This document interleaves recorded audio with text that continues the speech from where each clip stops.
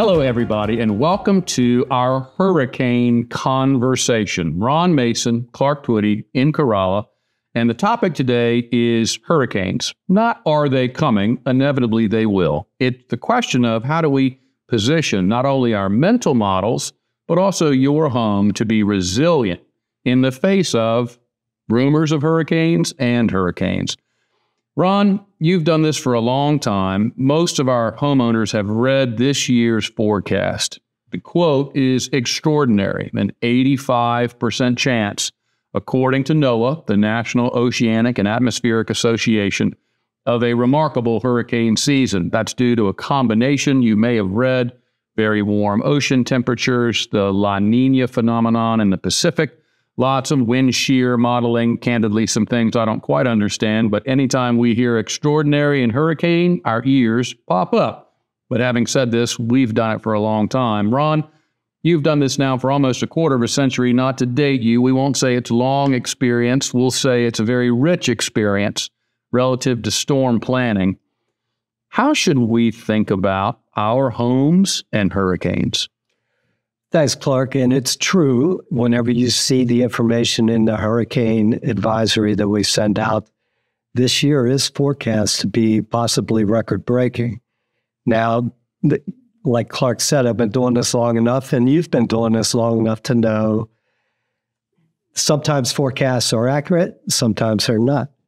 But the bottom line is it only takes one storm to really put a dent in your budget and to cause a lot of excitement on the Outer Banks that we would rather be buffered from. We really have not had a busy season, and probably since 2016 when we had 3 hurricanes in 3 months.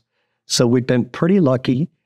Most of the damages we've had of recent years are more in the wintertime with ocean events, people losing steps, a lot of dune loss, that kind of thing. So really, we are overdue for a busy hurricane season. And with that in mind, we put out every year the Hurricane Planning Advisory with some information regarding stormwater remediation and links to our vendor resource guide. There is a lot of good info in there.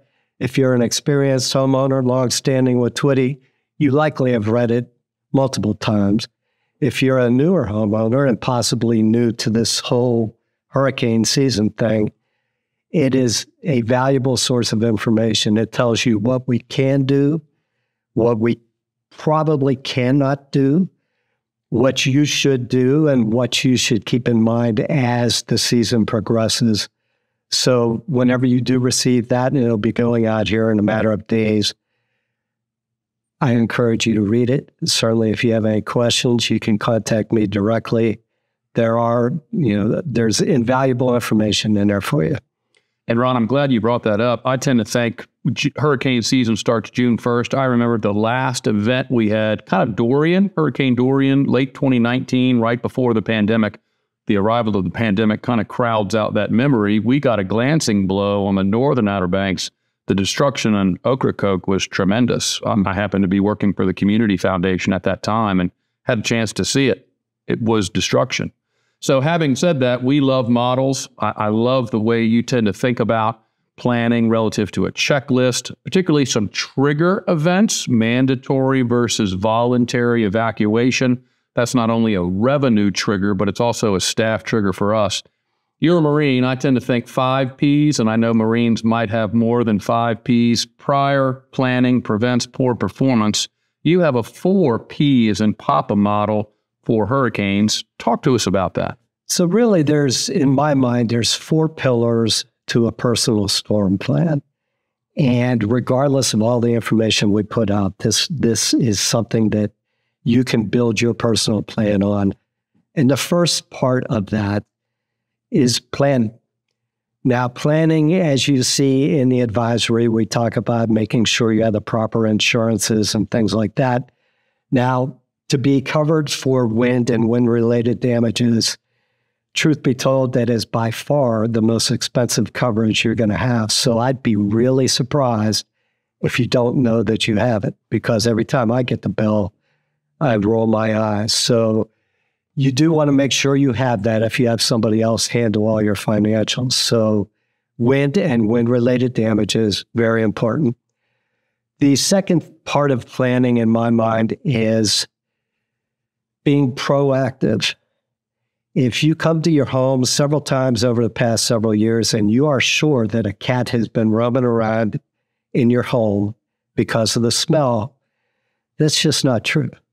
What is more likely true is that you have windows and or sliders that are allowing wind-driven rain to get in, around, or beneath. That's something that you've been aware of. Take action as you can. If you have open weeks, hopefully you don't have open weeks, but if you do, you might have one of your contractors or vendors go out there, look for the source of that moisture, and address it now before you have 5 times that amount of moisture coming in. The second P, as it were, in this personal plan is preparing.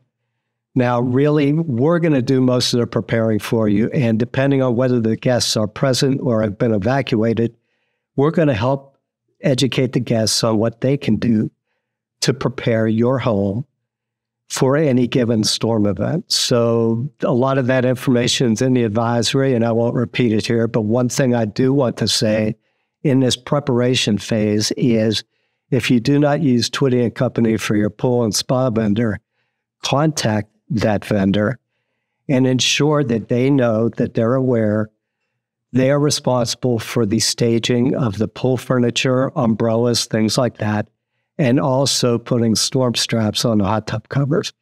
If you're familiar at all with GMRP, it's very clear in there that acts of God are not covered. And if a hurricane isn't by definition an act of God, I don't know what is. So if your hot tub cover blows down the street, don't come looking for $500, $600, $700. Please make sure that your pool vendor knows that that is one of their responsibilities. The third pillar is just monitoring the storm. Monitor the weather authorities. The Weather Channel, for all of the drama, is a valuable thing to watch. I watch it all the time. I actually saw Jim Cantore in Key West one time, so it's not like I'm a groupie, but hey, he has good information. We don't want to see him here.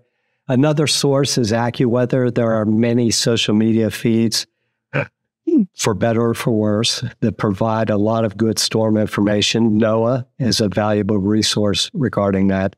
And also monitor the communications from us. Clark, Katie, the entire team will be putting forth information during the storm, leading up to the storm, during the storm, and after the storm. So that may be by Facebook, maybe by text blasts, emails, owner portal postings. Just keep a track on what we're saying, and you can play along from the safety of your home, wherever that may be. Finally, the fourth pillar is assessing following the storm. We are going to be doing the storm damage assessment to the extent possible. If there's an evacuation, it gets a little bit different. If there's an evacuation, you can possibly come in or call your insurer and have them do an assessment.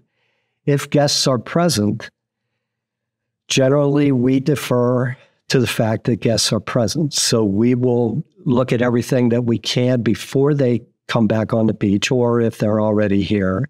We'll respond to reports of moisture, wind-driven rain, shingle damage, whatever the case may be.